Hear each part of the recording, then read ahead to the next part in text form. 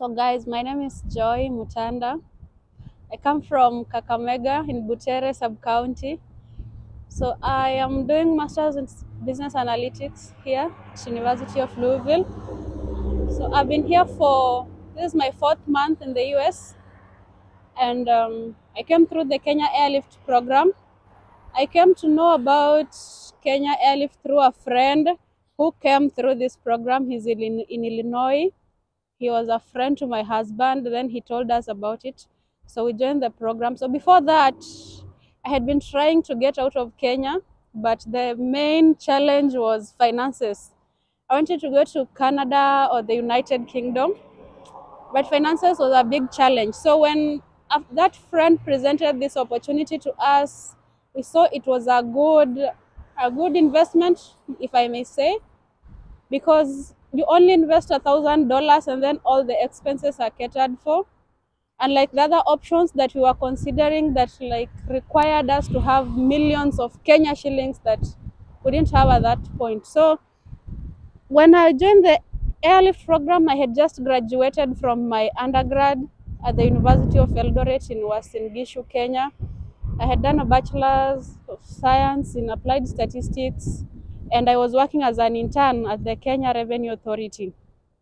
So I joined the program immediately after graduation, and after 1.5 years of being in the program, I made it to the United States. So eventually I came here to the University of Louisville. I'm doing a 1-year program. It's very intense.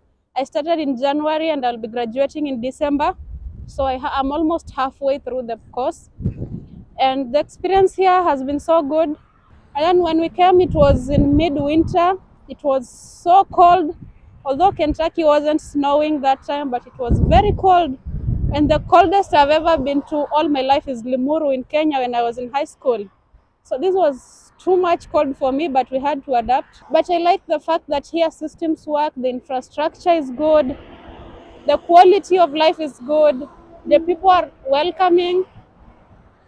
Yeah, that's what I can say for now. And I love the school. It's very, very beautiful. It's very green, as you can see behind me.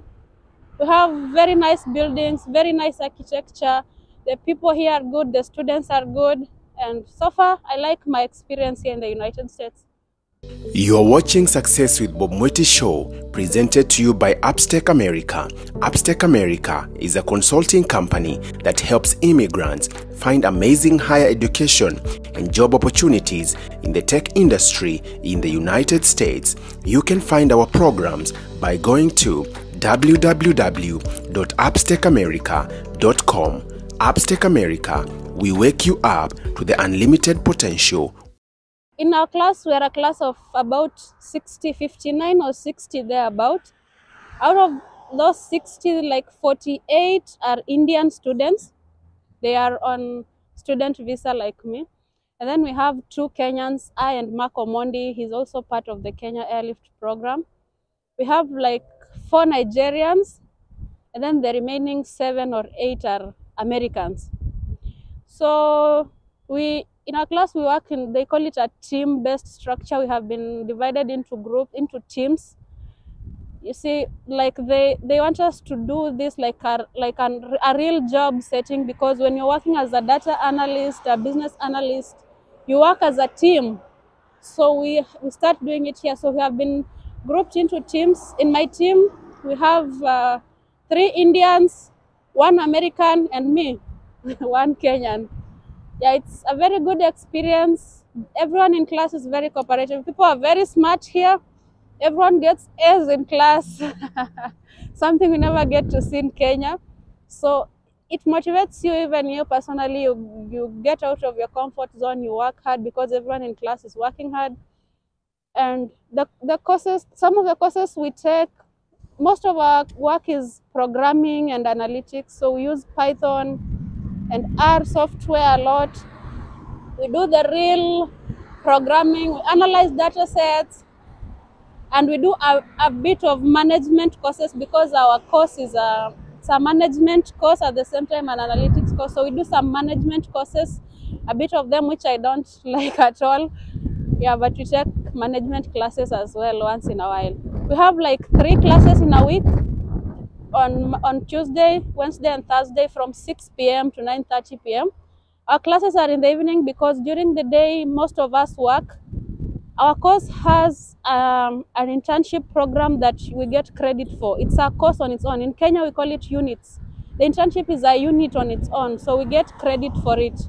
So the fact that now most of us are working the internship, or the Americans have full-time jobs, so we are allowed to work during the day and then attend class in the evening from 6 p.m., 3 days a week.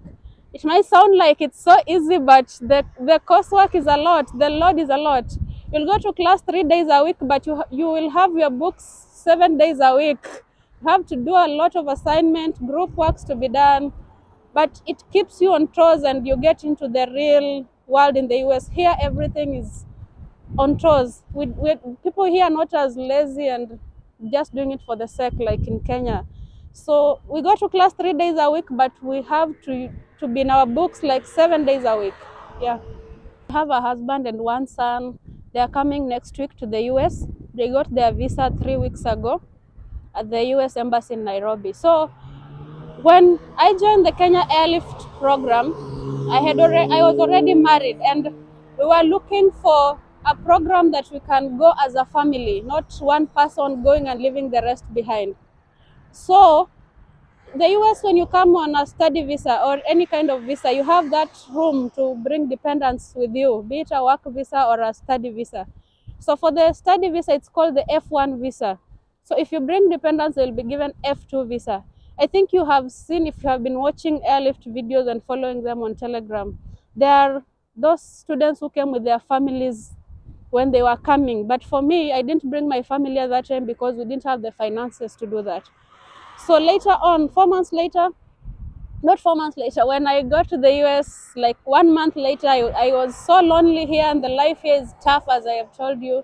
So I decided I needed my husband here, and I was missing my son also. So we decided to start the F2 visa processing.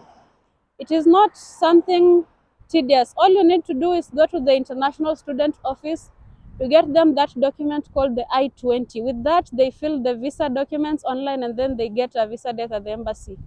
Then they go for the interview. They went for their interview, and then they were given their visa. So next week, they will be coming to the United States. Something which I'm very grateful for, because finally the whole family gets to be here and we stay as family. We had really prepared a lot.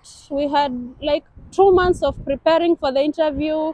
We thought it would be as rigorous as mine was, the F1 was, but it was the easiest. My husband was just asked 2 questions, and then that was it. The visa officer told them, I will approve your visa. It was a very pleasant experience, a very easy one. The interview lasted like 10 seconds and they got their visas.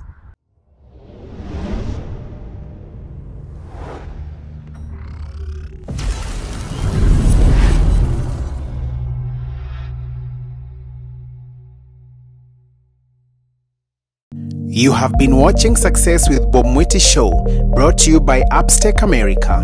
Come back again next time to learn concepts, tools, strategies, and resources on the path of becoming a successful immigrant in USA through real-life experiences.